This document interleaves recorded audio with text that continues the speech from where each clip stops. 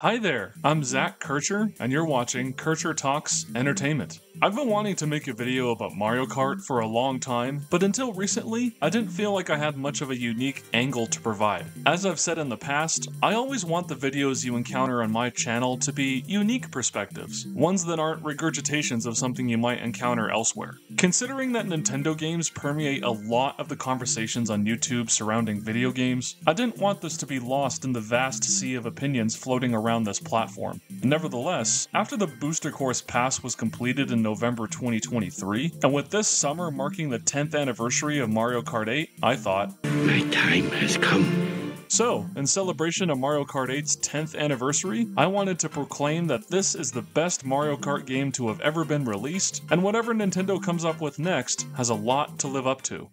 Oh, brother, this guy stinks! Alright.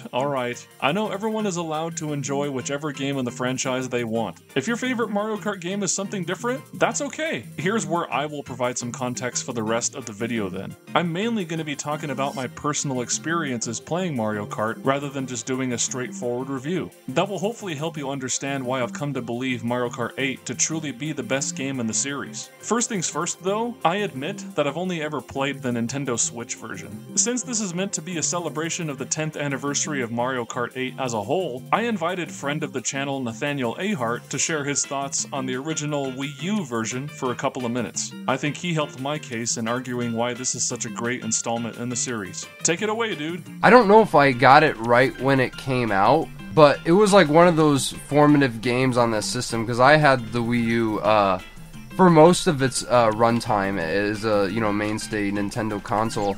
This game, I specifically remember, like, this was around the era when they started doing DLC for things. I remember getting all the DLC packs and of course them bringing in like other non-Mario characters for the first time, like Link and the Villager and Isabelle and the Inklings and all that stuff. And it was so cool because we'd never seen that before.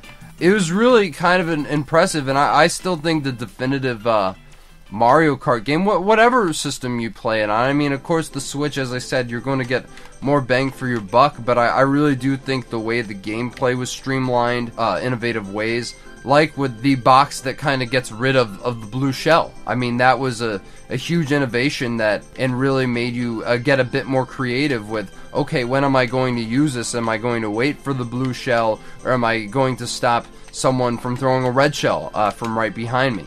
And I think that, idea of, having those options is what really made it stood out from the other entries in the franchise at the time and, till today. So I'm really glad I had the opportunity to play this game over the past 10 years and in both of its iterations, because I've definitely made a lot of memories playing this game, especially it being portable.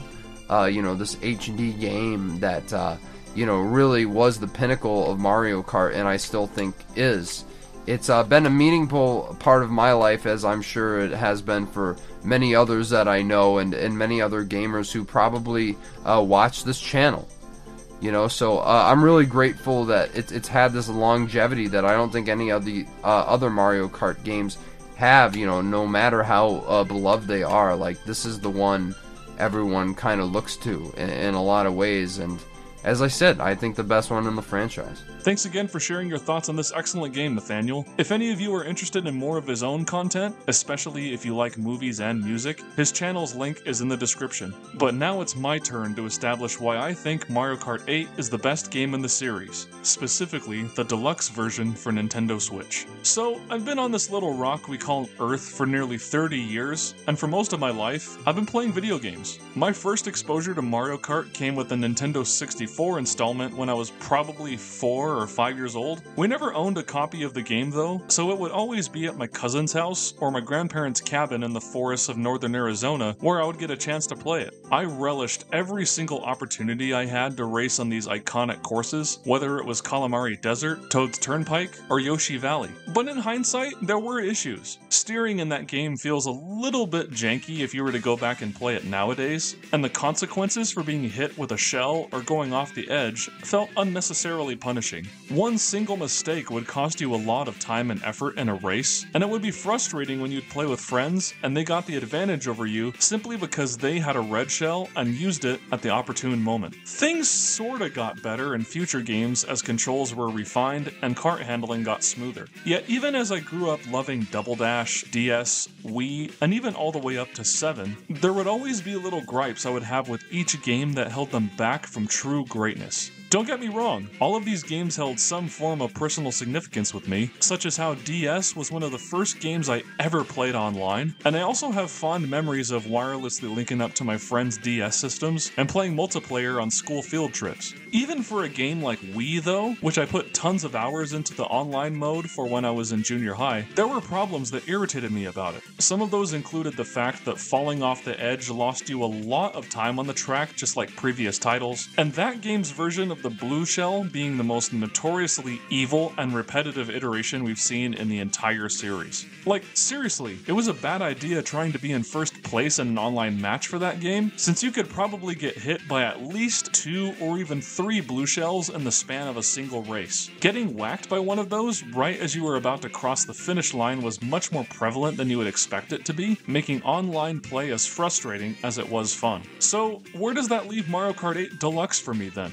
Well, let me put it this way. Every single Mario Kart game that came before it had its own set of problems, but they also made strides to innovate and introduce quality of life updates to refine the gameplay experience. Mario Kart 8 feels like the culmination of all of those improvements and a correction on previous issues. Consider the problems I had already mentioned previously, one of them being handling, for starters. This is the smoothest driving that any of the games have offered, which matters a lot since this game also feels the fastest due to its implementation of the anti-gravity sections. Coupled with the mechanics of gaining a boost from tailing another racer from Mario Kart DS, and the steady top speed increases from collecting coins that Mario Kart 7 introduced, and Mario Kart 8 already impressed me by providing a completely exhilarating racing experience. Over the years, I've just gotten better at video games in general, most especially Mario Kart due to all the time I've invested in the series, so having a game that feels buttery smooth to play at its core was already a huge win for me when I first started playing it. But then I started to notice other things. When I would get hit by a red shell or accidentally drive into a banana peel, sure, it would momentarily derail my momentum, but not as much as I remembered the other games doing. It's a couple seconds of an inconvenience, and then the game lets you get right back to it. The same can even be said for falling off the edge, where even a few seconds from one game to the next makes all the difference in the world. For example, let's look at what happens when you jump off the Rainbow Road course in Mario Kart 64.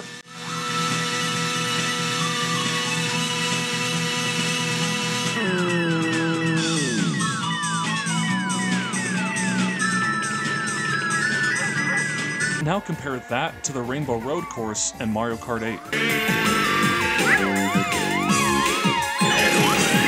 The timing difference may not feel like much, but when you're playing on a high speed and trying to win first place on every single circuit in Grand Prix mode, that small difference in time really means something. And believe me, I've gotten the gold first place trophies in all of those circuits. I have the shiny gold cart and paraglider to prove it. And that's not even touching on the items, which are the most balanced set of items in the history of Mario Kart. The fact that the blue shell appears less frequently in races is one thing, but the introduction of the Super Horn item gives you a legitimate opportunity to defend yourself from it. Now, if only this game let you switch between your inventory of 2 items so you could save something for when you really need it. If that was a feature, Mario Kart 8 Deluxe would basically be perfect. Otherwise, I just appreciate that this game feels more legitimately fair and enjoyable than previous titles, at least from how my memory serves me. Believe me, I've been playing Mario Kart games quite literally for as long as I can remember, and I have had more fun playing Mario Kart 8 compared to every other game that came before it. There's just something to be said about a game that builds a foundation upon what worked before while tossing out what hadn't. This is a rock-solid good time that serves as the epitome of easy to learn, tough to master. That leads to an even bigger reason why I consider this to be the best Mario Kart game even after all these years. It may have a high skill ceiling, which appeals to someone like me, but the barrier to entry is lower than it ever has been. Mario Kart Wii got close in that sense, since anyone could pick up a Wiimote and start turning it from side to side, but Mario Kart 8 introduces customization customization features so that anyone can have fun even if they're brand new to the series. If you don't want to fall off the edge of the course, you can turn on a setting that will steer you back on the track. Custom races and battles also enable players to level the playing field through options such as removing certain items and adjusting the difficulty of bots. Some might consider that to be a cop-out, but consider my perspective. I married someone who didn't really play much Mario Kart growing up, let alone did the rest of my in-laws. They were a PlayStation family, so their kart racing experiences were mostly limited to Crash Team Racing. Therefore, once I entered into their life, I would try playing older Mario Kart games with them, but it just wouldn't be as much fun for them as it was for me, having had time to get accustomed to the controls and gameplay loop over the years. But once I got Mario Kart 8 Deluxe in summer 2018, it became easier for all of us to have fun together. I've had similar experiences with my young nieces and nephews as well. Also, as I've said in previous videos, I'm a father now. I would assume that my daughter will likely try video games out in a few years from now, and if she is able to experience Mario Kart for the first time because of these accessibility features, that will just make for a fun way for my daughter and I to bond together. There's nothing wrong with quality of life updates like this that allow more people to just hop in and have fun. Isn't that what Nintendo was all about anyway? Mario Kart has always been a beloved part of the greater gaming zeitgeist because it's simple to get into.